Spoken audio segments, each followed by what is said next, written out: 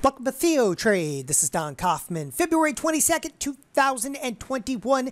20 minutes ago to the cash close here on this Monday afternoon.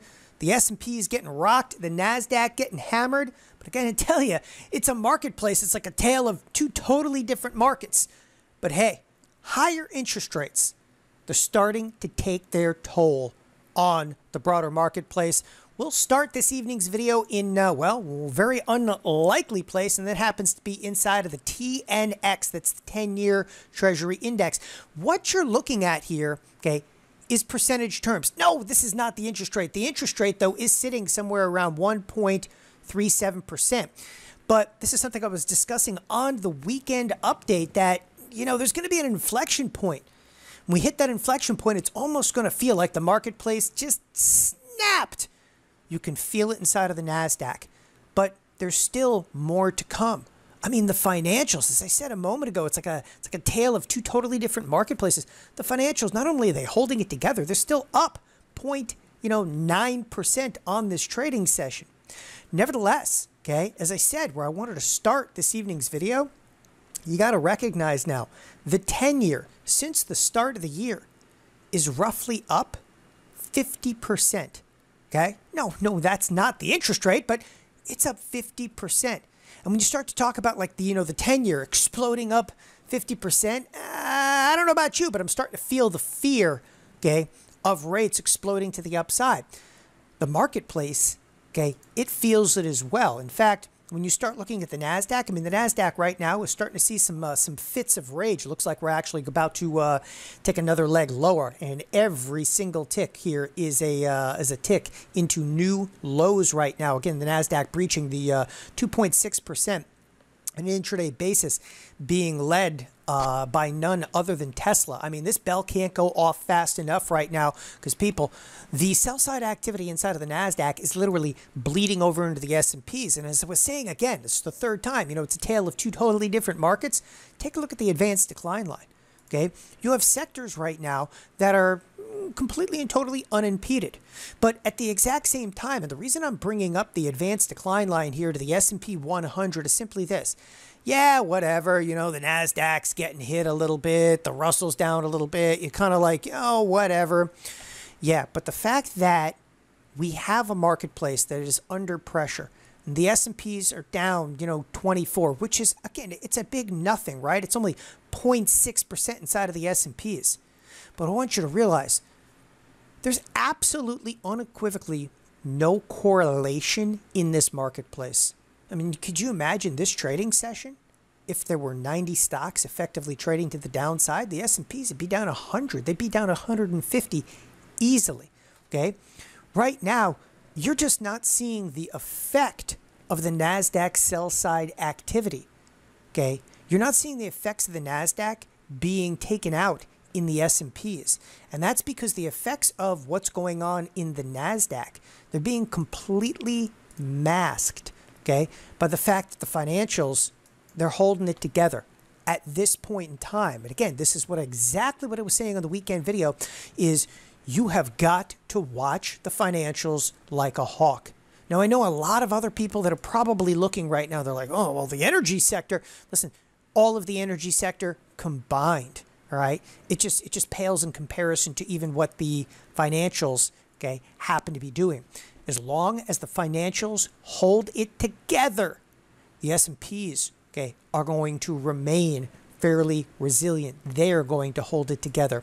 There is no surprise whatsoever that the S&Ps are going to trade right around this 38.80 in the overnight trade. That's a level that we've seen time and again, okay, recently, and this is a 30-day 1 hour. Again, a 30-day 1 hour.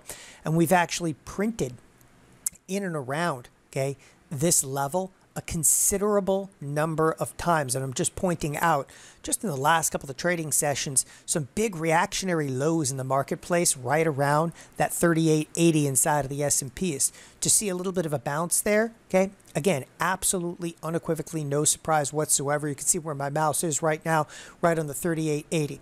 All right, let's spin back around again to this idea that there's just this wild bifurcation in the marketplace, because quite simply, there is. So the financials remain bid. For the time being, okay, the bonds selling off, and they do continue to sell off, seems to still be a positive for the financials.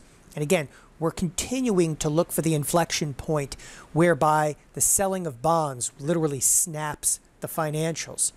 Evidently, okay, the selling of bonds is having that impact, okay, in terms of some of the technology stocks. But again, there's a few, odd sectors right now that remain relatively strong in the face of, well, what's a fairly hideous marketplace right now, again, specific to the Nasdaq, which is down 2.5%. Those sectors, obviously, again, the financials, the energy sector. There's a few pockets of strength in stocks like Caterpillar, of which I actually put on a short position, specifically an in-out spread, okay, to the downside. Again, it is a bearish position I actually put myself into today in Caterpillar. Again, this is just a violent move, if you will, to the upside.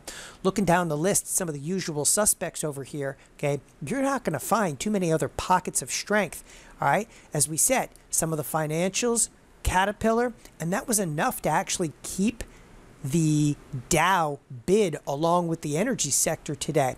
All right, spin this around. Now let's take a quick glance at volatility once again. So you have a bid under the VIX. You've got a bid, again, under the volatility futures.